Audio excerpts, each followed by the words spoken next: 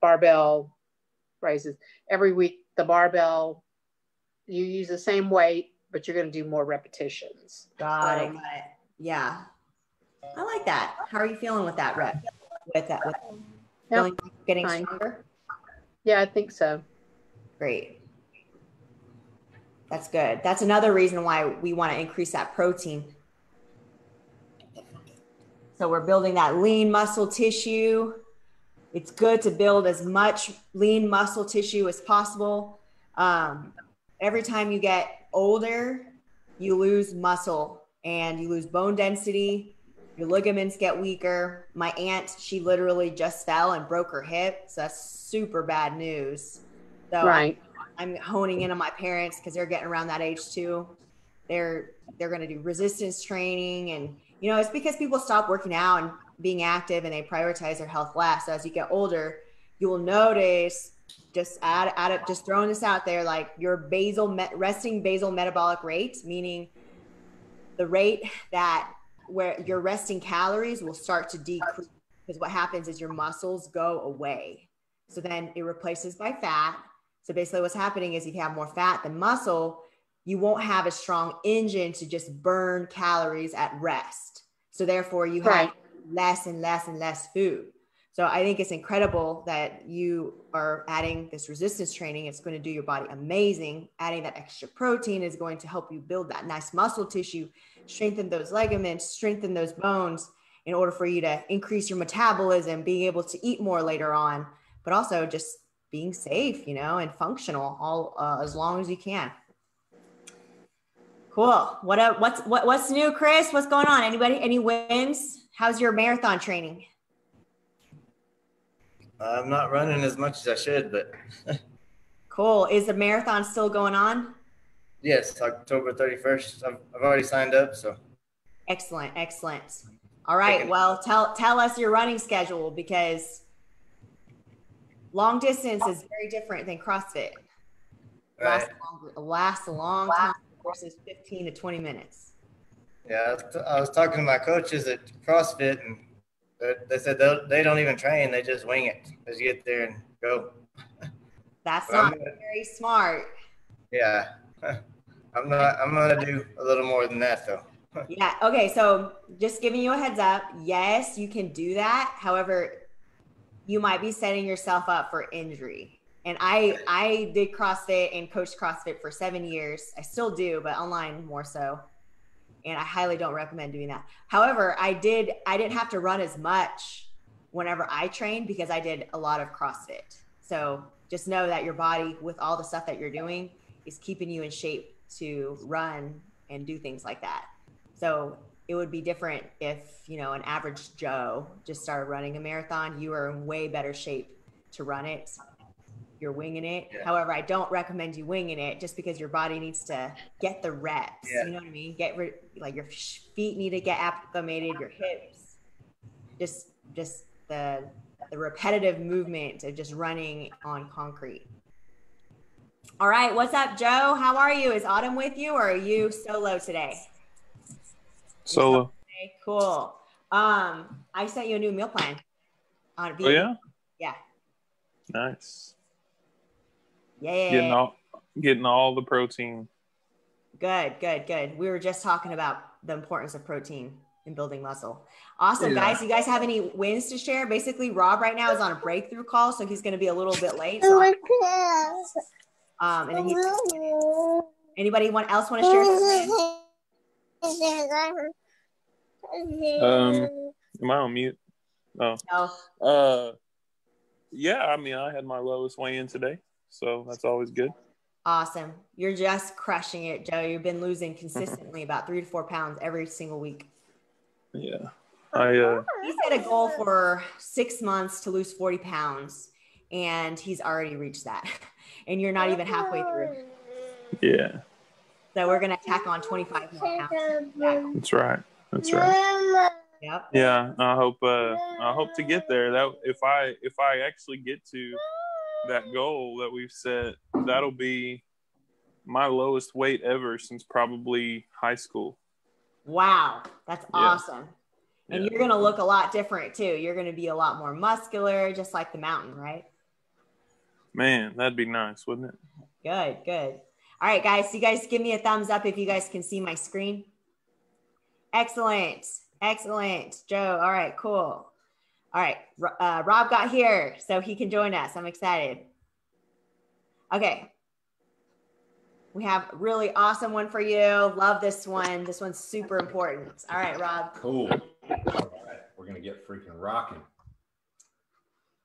All right. So today we're talking about supportive environments. Supportive environments. So we're influenced by the environments we live in. So do you create or allow environments that support you, or are you the product of environments that pull you down? So create an environment that helps you. What's around you strongly shapes your behavior. So if trigger food is near you and conveniently available, you're probably going to eat it eventually. Your environment can powerfully shape your choices and your willpower. So it's hard to sustain an environment where there's constant temptation for you. All right, so we're going to go over 3 different environments. There's 3 different core environments that influence us, and they can either support in our endeavors or pull us away from where we truly are wanting to be and trying to be. So you choose your environments. So we want to make sure we're choosing those environments wisely. So everything in your life, you either create or allow. So the 3 environments that influence you is going to be, the first one is yourself. So your thoughts, your ideas, your concepts, your knowledge, your feelings, your passions, your values. And then the second one is your physical environment. So what is directly around you? What is in your physical environment? And then the third one is your relationships. Who is around you? Family, friends, colleagues, mentors. So first, you influence yourself. So your feelings. Do you feel confident? Do you feel empowered? Are you feeling strong and good? What are you passionate about? Those are all things that are going to influence your behavior. And then what are you telling yourself? What's the narrative that's going on in your mind that's influencing you? Is it positive self-talk? Is it, I love my body, I'm the best, I'm an amazing person, I'm a fit and healthy person? Or is it negative self-talk? I hate my body, I hate eating healthy, I can never lose weight, I suck at meal planning, I never have time, not good enough. So the narrative, there's always a narrative going on. It's up to us to consciously take control of what is being said. So change your negative self-talk. Identify whenever it's happening, because we're all subject to it. Oh, why'd I do that, man? We're all subject to that. So the first thing is identify when it's happening and create a new dialogue, a new meaning and identity for yourself that you're proud of. So who is this future you? What do they look like? What do they say to themselves? Like, be thinking about that. Your words matter. Words matter. So your language absolutely matters. So speak to yourself like you would speak to your child or someone that you really love and care about. If you wouldn't say it to them, then why would it be okay for you to say it to yourself? Create more I am statements. The I am words are so powerful. So powerful. So that's one of the reasons it's really important for you guys to use those daily affirmations. When you say those enough, you reprogram the way your mind works and how you think about yourself. So super important. You define yourself, what you say about yourself, whatever it is, what you're saying about yourself, you're right. So be aware of what you're saying about yourself, because you're going to reinforce it through your actions, through the energy that you put off to other people, you're going to reinforce whatever you're saying about yourself. And then your relationships. Who are you surrounded by? Your colleagues, mentors, friends, family members, pets, like who are your relationships with? And then how do these relationships influence you? You know, are you around food pushers? What are their habits? Do they drink or party on the weekends? Do they eat Chinese food, pizza every day? Are they supportive of your fitness goals? Do they want to eat unhealthy and ask you to join in? Do they laugh at or judge you when you talk about your goals? Like, these are all real things. So this brings us to the next step of edited or auditing your relationship. So personal example of, especially like the lifestyle I was living before I got locked up, I knew that I was going to have to eliminate a lot of people from my life. People that just wanted to party and waste their life on using drugs or getting drunk. Had to eliminate that as a non-negotiable. So as you're going through your journey, you're going to have to figure out, you know, what are your non-negotiables going to be, and sometimes we can feel a sense of loyalty to somebody, especially maybe if it's somebody that you've been friends with for a long time. But if there comes a point in time where you have your goals, your vision for yourself, and you just aren't aligned with somebody, and every time you're around them, they cause you to move away from what you want for yourself, sometimes it's time to audit that relationship or edit that relationship. So I wasn't going to risk being around that environment that led me to the place I didn't want to be anymore. I wasn't going to risk it. I didn't want to go back to prison. So who might you need to remove from your life or from your inner circle, or how might you need to edit that relationship? Because sometimes you're in a spot where you might not be able to eliminate it, but you can edit it. You can edit that relationship. So let me know if you guys have any questions on that. Then your physical environment. So what does your kitchen look like? Are you going to the drive-through? What is your desk? What does your work area look like? Do you have snacks and things like that accessible to you that aren't serving you, that you should maybe move out of that area? Same thing in your kitchen. Do you have trigger things in your kitchen that aren't serving you? Same thing at work. You know, what is the work space looking like? Is there a way you can make some tweaks and changes to it to set you up for more easily success? And then, so how might you improve your surroundings to support your fitness goals? Some ideas to try. So making the right actions easy. Keep healthy snacks within sight. So if you, in your office area, you normally have high calorically dense snacks, let's look at swapping those out with fruit and things like that you could still eat, but they're going to be way less calories.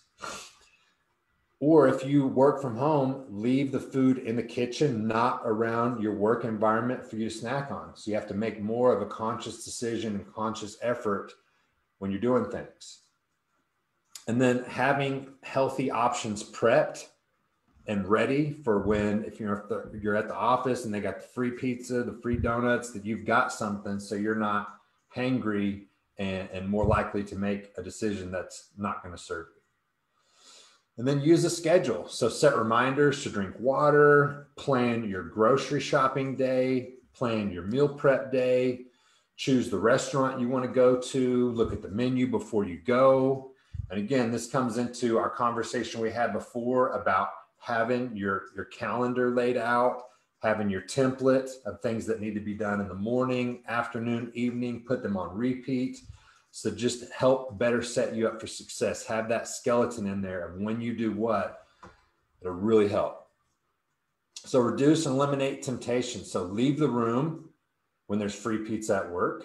Keep cereal or trigger foods out of the house.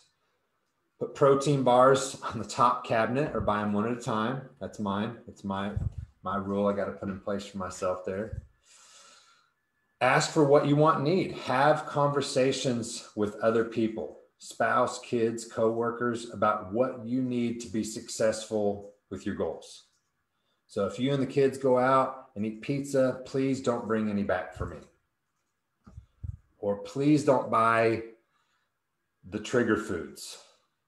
So can you please support me and my goals by helping us explore healthy restaurant options? So just different things and conversations that you can have. And again, if there's something on your mind that's causing you anxiety or stress, and it's a conversation that needs to be had, it's better to just have it. Have the conversation with whoever you need to about whatever you need to talk about. Just get it off your mind, because 9 times out of 10, the result of the conversation is not what we think it is, and it's not that bad. So it's better to just do it. And you know what the saying is, that your success in life can be measured by the amount of uncomfortable conversations you're willing to have. So just remember that. And then get support. Reach out to your coach. Ask your spouse to help you. Get your kids to participate. Make it fun. Make it a game. So fun family activity to help cook the food. I know a lot of you guys are doing that already, and that's freaking awesome. And then reach out to people in the Facebook group for recipes, ideas, and tips. I know Dorothy Dusty has plenty of amazing recipes, especially amazing desserts. I'm sure she'd be happy to share those. And also Beth and Matt and Callie. They're all chefs and can make some really awesome stuff. And so try a kitchen makeover as far as reducing or eliminating foods that don't support your goals or make those foods inconvenient for you to have access to. And so add foods that do support your goals, make these foods readily available and easy to prepare and use. And then just clean up the kitchen in general. So add kitchen tools so it's a nice place to cook and eat calmly. And then have a conversation with people in your household about what might be helpful and supportive for you. So 3 ways to change an environment are adding something new, removing something, or modifying something. So group activity time. What is a challenging environment you're in? Why is it challenging? And then how will you add something new, remove something, or modify something? So whether it would be do a kitchen makeover, ask for support, eliminate or edit a relationship with toxic people. So let's open it up here and share on that one. Let's go with Chris. Chris's iPhone. Start with Chris's iPhone. Hey man, yeah, sorry it clicked out there for a second. What was the question? It's what's a challenging environment you're in? Why is it challenging? How will you add something new, remove something, or modify something? Work's a challenging environment. I really like what I do, the chemistry and microbiology for the brewery. But, there's always somebody who wants to stop by the office and have a beer at the end of the day. Of course, that's, not usually a beer. And it's been easy to fall into that, because you want to be social and I want to make friends with the people I work with. But it's I can't remove that. I can't not work with those people. But I have been able to modify it, by making public my goals and tell people what I'm doing. I'm not drinking right now, or, I'm trying to lose weight, trying to work out more. And then we can be social about that. That kind of changes the whole dynamic anyway. We're not just being social about the calories we're consuming in the beer. We're being social about getting to know each other in a more healthier way. That's awesome, man. That's really cool. That's great. All right, Jessica, how about you? Hi. Well, I already eliminated toxic people, so that's, out of the way. And my husband's kind of on board with the whole eating healthy, and my kids are getting better with it. But from other family that come visit, I do need to talk to them more about my goals and like, you know, maybe not bringing ice cream here or like making cookies and all this stuff. I mean, there's things we could do that's healthier. And I don't know. Yeah, just talk to like my mom when she comes visit or my in-laws. Because that's when it gets tough, you know, or going out to eat. But planning ahead of time does help. Cool. So your plan is to have some conversations? Yes, it's needed. Cool. We're going to be excited to hear your feedback on that. Yes, definitely. All right. Dusty, I want to hear from you because I know you have to go soon. Go ahead and unmute yourself. I think the more challenging for me is that when I cook, I'm still cooking for a family of 6 and there's only 2 of us. And so, I end up with a lot of food. So I have been giving some away. And since I'm not seeing you every day, then I don't give away food to you very much. But working on that and trying to remember, okay, it's great to freeze food so that when it's a day when I need freezer surprise, that it's not a surprise when I go there and nothing's there. So that there's plenty of, there's a meal. Actually, there now are several meals because I've been trying to be very judicious about putting half of what I fix in there to begin with. So, I mean, we love leftovers, but there are only so many times that you can have leftovers of the same leftover. So, gotcha. But I don't, especially I have been going out a lot to eat. Everybody seems to be having a birthday this month.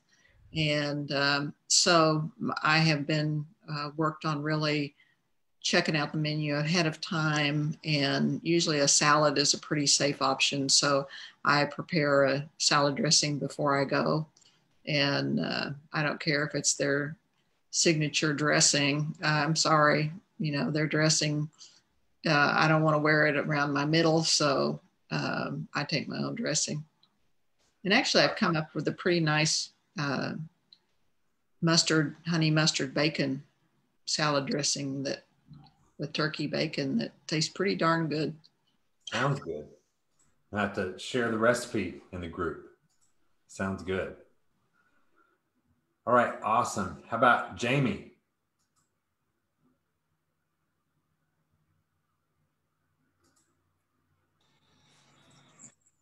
Oh, so the most challenging environment is my work environment. I'm usually only there 2 days a week.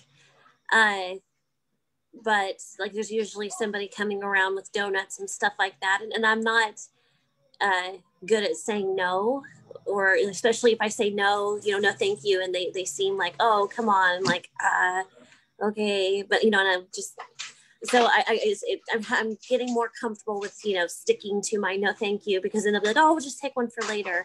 So I'm getting, have to get more comfortable with, being steadfast in my answer, like no thank you, it's very nice, and stick to it. And then also the ladies in the cafeteria always bring me breakfast and lunch, and maybe I need to talk to them like, hey, it's really sweet but I'm trying to pack my lunch and stuff like that, because I feel bad because they seem so happy just to feed everybody. So that's the tough part. I just got to get more comfortable in saying no politely. So is that the plan this next week? Yeah, I was actually this last shift, that there's 2 days in a row. I worked a 48-hour shift, and both days there was somebody from different departments bringing around donuts, and then, offered multiple times. And I said, no, thank you. Nope, I'm trying to watch what I eat. Thank you so much. And, save it for somebody else, whatever. So I was actually able to, turn them down and feel okay about it. That's great. That's great. That's awesome. All right, let's hear from Susan. And my biggest challenge usually is eating out. So I try and plan ahead. If I know I'm going out, just checking out the menus online before going so I can plan, and then plan the rest of the day around that too. Awesome. Love it. All right, Chris Groupie. Challenging environment you're in. Why is it challenging? How will you add something new, remove something, or modify something? The most challenging environment is probably at work, because people are always bringing food and want me to eat it, and pretty much 90% of the time I don't, but it's kind of hard not to cave in every now and then and have a donut. But I try to enter it on my FitnessPal so it'll all come out in the wash. So, but also a lot of my friends are there. I mean, that's pretty much the only people I hang out with and stuff is at work, and they want me to go to drinking with them afterwards sometimes, or most of the time I say no. But it's kind of hard to say no all the time. I want to be friends with them and want to be around people. So. Got it. So what do you think are some, I mean, with your big goals in mind, what do you think are some tweaks you can think of to add something new, remove something, or modify something? I don't think I should go out and drink with them anymore. That's for sure. Because that definitely doesn't make me feel good the next day. And I went out to eat with a friend today, and I looked at the menu before I went, and I decided what I was going to get before I went. And so that helped a little bit. So what do you think you can put in place to help you stay on path when it comes to getting asked for drinks and you turning it down? I just need to have something else to do, something more positive,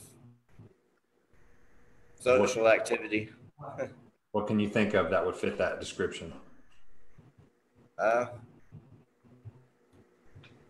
it's usually late at night when they ask me to go, so I should probably just go to sleep instead. There you go. Sleep sounds good to me, right? Yeah. You wake up feeling good when you get sleep, right? Awesome. So that's the plan this next week. If you get asked, go to sleep. Yeah, just go to sleep on time, 8 o'clock. There you go. Love it, dude.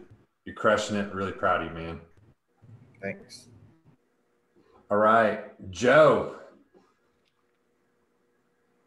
Hey, I'm kind of like some of the others. Just if I go out to eat, it's probably the most difficult environment. Just because, there's not a lot of places that put their nutritional info out there, or they don't even have it in MyFitnessPal. And, it's kind of like you have said before, even if they do put it out there, that doesn't mean the people in the back are following it, appropriately. So, I think really like the best thing to do is just, for me is, I met with a client yesterday for lunch, and we went, he's like, where do you want to go? And I was like, Chili's. Cause I knew that they had their information out there. So we went to Chili's, and I got the parking lot. Like I got there 10 minutes early, and I sat out there and looked through their menu online. And I tried to figure out what's the best option, that I could, fit into my, meal plan, and hopefully get reasonably close to my macros for the day. And that worked out, but it's not every place is like that. So I think just moving forward, like I'll have to see if anybody ever leaves it up to me. I just have to be, even though I've grown up and live in this culture of, well, whatever you want to do, I'm just going to have to be assertive and say, no, let's go here. Cause I know that there will be something there that I can have, and it'll fit. And so, yeah, that's about it. Awesome. Love it. I think I got around to everybody. Cool. All right. So just some news. So daily accountability. I know you guys might have seen Trammy post that. So just a recap at the end of the day, just a daily win, one thing you're grateful for and what your focus is tomorrow. It could be as long as short as you want. Yeah, it could be as long or as short as you want. We've all got some kind of win that happens every day. We all have something we can be grateful for. All of us do. And we all have a focus for the next day. So it could be just a couple words, or feel free to share as much as you want. Get you better results. This will get you better results. This is just a higher level of accountability on this. So do it. Looking forward to seeing you guys updates on this. And then just following up, I know I touched on this just a little bit. Has this program like truly helped you guys?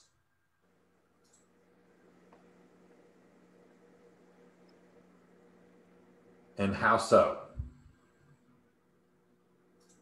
Anyone want to share? I will. I mean, I think it's very clear that it's helped me a lot because, you know, like I've mentioned before, you know, not only have I lost weight, but, you know, I can tell that it's easier for my body to just function. You know, like my resting heart rate has gone from mid 60s to mid 50s, you know, which I think is pretty significant. And, you know, I, like Trammy was saying before the call started that, you know, I set out with a goal of 40 pounds and I'm 2 months in and I've already reached that. So now it's time to put it on the gas. So I think it's definitely been beneficial for me. And then not only that, I think it's helped me achieve goals outside of fitness. You know, I want to be a good example for my kids and you know, and I think making healthy food choices and being active like has really benefited all of us. My kids like to come in the kitchen and cook. You know, my daughter helped me flip pancakes the other day and she was so excited, you know, so it's been a fun experience. And as far as the second question, do I know somebody? Yeah. And, you know, I'm somebody that I talk with about it, you know, that being healthier, and they've recently signed up themselves. So definitely. Awesome. So yeah, your godmother. That's really freaking cool. So yeah, we do have a referral program. Guys, if you know somebody that could truly utilize this group, then reach out to them, make the connection so we can help them. And for any person you bring on board, we'll compensate you for that as well, because we want to really grow this based off of bringing people in that really need the help and that you guys care about as well. So just know that if you have any questions about that, I'd be happy to answer those. All right, so let's wrap it up with some affirmations and we're gonna open it up to Q&A. Cool? All right, everybody ready? Unmute. All right, here we go with some good freaking Saturday energy. The weekend's here. So I'm lovable, I'm valuable, I'm enough. I'm valuable, I'm valuable, I'm enough. I have all the tools and drive needed to achieve my goals. I have all the tools and drive needed to achieve my goals. I'm a winner. I look like a winner. I succeed like a winner. I am a winner. I look like a winner. Succeed like a winner. I'm sharp. I'm enthusiastic. I'm an expert. I'm sharp. I'm enthusiastic, and an expert. I'm the best in my country. I'm the best in my industry. I'm the best in the world. I'm the best in my country. I'm the best in my industry. I'm the best in the world. I'm the best. I'm the best. Best. I'm the best. Best. I'm the best. Love it. You guys are freaking awesome. All right. Q&A time. You guys have any questions about anything?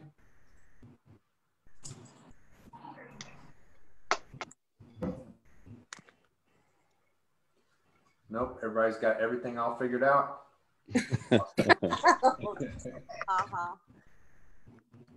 All right. Well, if there's no questions, then you guys have an amazing weekend.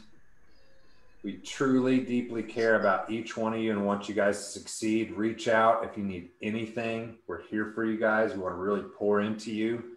So let us know if there's anything we can do for you guys. Have an amazing weekend, and we'll see you on Wednesday. We've got a really good one for you on Wednesday. Cool? Cool. All right. We'll talk to you guys later. Cool. Weekend. Thank you. Yep.